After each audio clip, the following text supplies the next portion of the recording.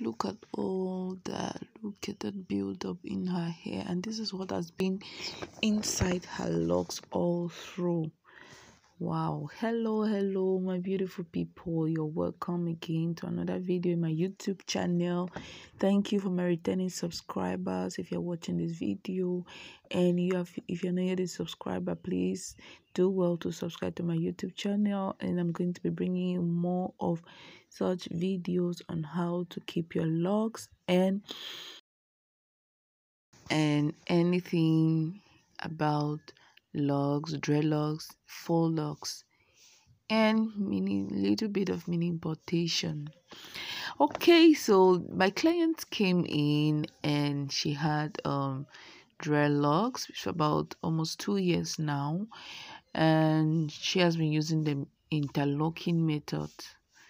Okay, so I realized that there's a lot of build up in her locks, and her locks are not looking healthy at all.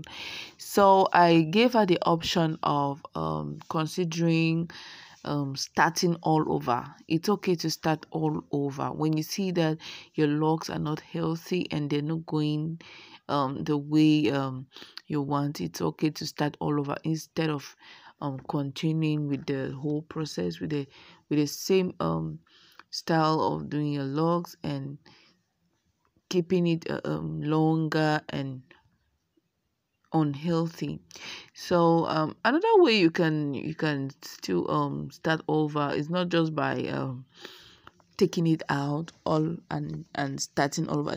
You can still just continue from where you stop. Like you can see there is new growth under her hair, and from there you can just wash her hair thoroughly. And by the way, there's a video in my channel showing you how to properly wash your dreadlocks and to style it. Okay, so if you've not watched that video, do well to go and watch it, and I'm going to leave it in the notification box up, yes, up somewhere up on the video, and do well to watch it. Okay, so another way you can also start all over is by, let's say you leave your locks for about 2 to 3 months without renewal, so that there's going to be a lot of undergrowth, new growth rather, on your hair, and you come back to the salon.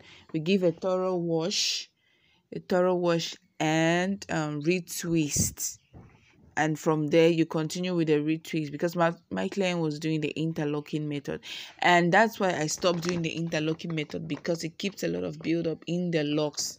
And with the product, using some kind of products in your locks and then interlocking it keeps those products in there. And when you keep your hair for about a month without washing, there you see that those things get stuck in it, and if you don't wash it properly, it's not going to come out. So that's why I stopped doing the interlocking method, and I now do the twisting method.